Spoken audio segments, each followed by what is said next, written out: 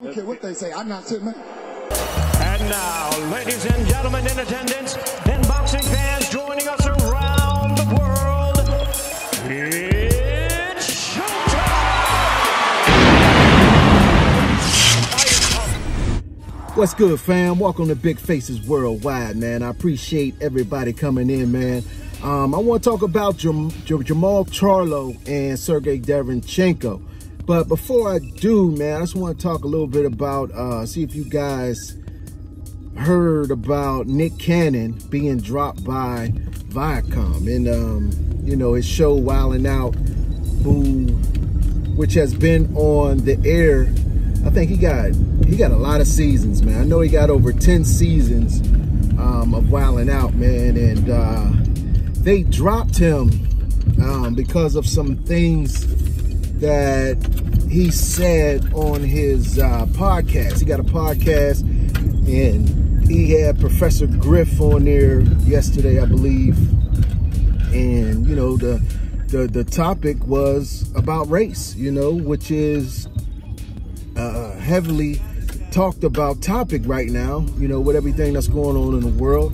And you know, they decided to drop Nick Cannon because of some of his views. They wanted him to apologize, you know. If anybody knows Nick Cannon, anybody watches Nick Cannon, you know Nick Cannon is not a racist. You know, a lot of people seem to get the thing of being pro-black as being racist, you know. Just because I love my people, you know, just because I'm for the betterment of my people doesn't mean that I'm for the detriment of other races or that I hate other races. And this is basically what Nick Cannon was saying, you know what I mean? Viacom, they own Comedy Central, MTV, and even BET, you know.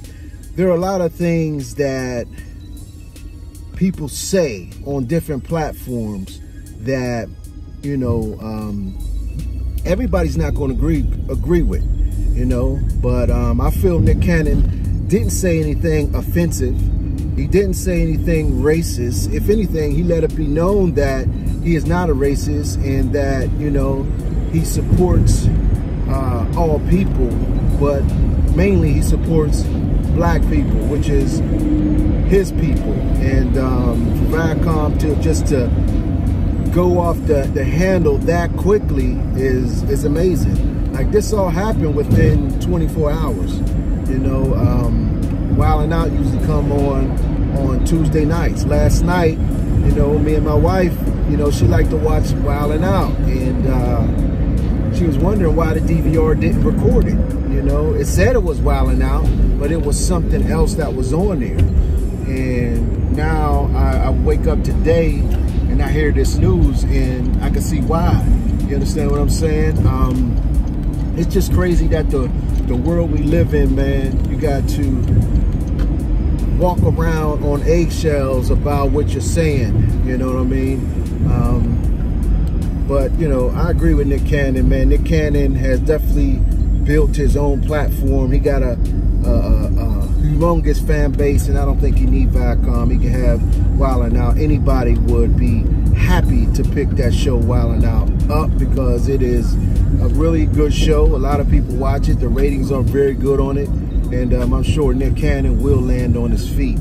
Now, for those of you who are here strictly for boxing, I do apologize that you had to you know, go through 2 minutes of that there, 3 minutes of that, 4 minutes, whatever it was, man. But I just, you know, that was on my mind, man. I want to talk about it. Now, we may finally get to see what Jermall Charlo is all about. You know, we all watch Jermall Charlo. We watch his antics. We watch his aggressive behavior, his aggressive nature, in and outside of the ring. But the big knock on Charlo is that he has not been tested. Well, we know one thing for sure, two things for certain, three things for real. Sergey Derevyanchenko is going to test Jermall Charlo, man. Sergey Derevyanchenko showed a valiant effort against Danny Jacobs, and I think that he actually won the Triple G fight. I think he beat the brakes off of Triple G. The way he went to Triple G's body was just very, very violent. You know what I mean? Never before have we seen Triple G in so much pain and so much agony, on the verge of going down, or on the verge of, you know, possibly being stopped, man. There was a point in the fight where Sergey hit Triple G with a body shot, man, and Triple G's reaction was so out of character that the referee, Harvey Dock, he jumped in there. And everybody's wondering, like, what the hell did he jump in there for? There was no foul. There wasn't nothing for him to jump in there for. You know what I'm saying? I know a lot of you watch the fight. Y'all know what I'm talking about. But he just stopped the action for some reason, because we're not used to seeing Triple G in that position. But Sergey Derevyanchenko is definitely going to bring the fight to Jermall Charlo, man. And we'll see if he is what we think he is, you know. I think Charlo will show up, you know, but I think it's a really, really good fight, man. Charlo cannot go in there sleeping on Sergey. You know, Sergey's gonna come to fight. One thing I just, you know, not to sound like a hater, not to sound like, you know, I'm not a Sergey, you know, I don't like to watch Sergey in the ring, man, but it's just funny to me how he's getting all these title shots, man. You know what I mean? This will be his third title shot within a year and a half. You know what I mean? He keep losing. He lost his shot to Danny Jacobs. He lost his shot to Triple G. Now he gets another shot against Jermall Charlo. You know, I just don't understand it. Like, you know, you see other guys lose, man, and sometimes it's years before they get another title shot. This guy has had, this will be his third title shot within a year and a half. You know what I'm saying? Somewhere around that time frame, man. And I'm not saying that, you know, he's not an exciting fighter, that, you know what I mean, but it's just, I'm just bewildered by that, man. You know what I mean? You got a lot of these guys, some of these guys who are deserve title shots, man, and they haven't even received one yet. And here you got a guy who had 2 of them already and lost both of them, and now he's getting rewarded with another third title shot, man.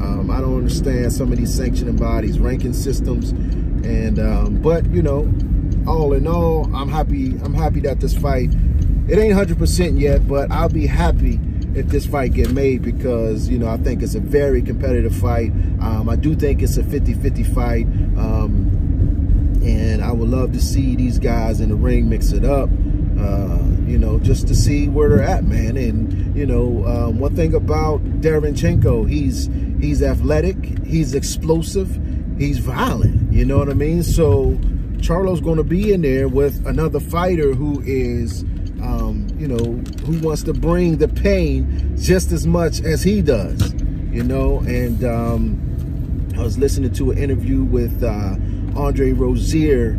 He did an interview with Fight Hype, and, you know, he was talking about how, you know, basically he was talking about future plans, man. Like, it's already a foregone conclusion that they beat Jermall Charlo, you know. So I think that is added motivation for Charlo, man, to have these guys overlooking me and I'm the champion. You know what I'm saying? There's a lot of people who's overwhelmingly rooting for Sergey Derevyanchenko, but I think that's more of Charlo hate than the fact that they think Derevyanchenko's skills are that much superior to Jermall Charlo. But hey, man, I'm looking forward to this fight, man. I am really looking forward to this fight. Hopefully they announce it soon. It may be announced by the time I upload this video. But hey, I can't wait. I can't wait, man. But that's all I got, man. If you guys are on social media, if you're on Twitter on Instagram. Check me out at BigFacesWorldwide, all one word. But in the meantime and in between time, stay safe, fam, and keep on supporting this sport that we love called boxing. Peace. I'll holla back. Yeah.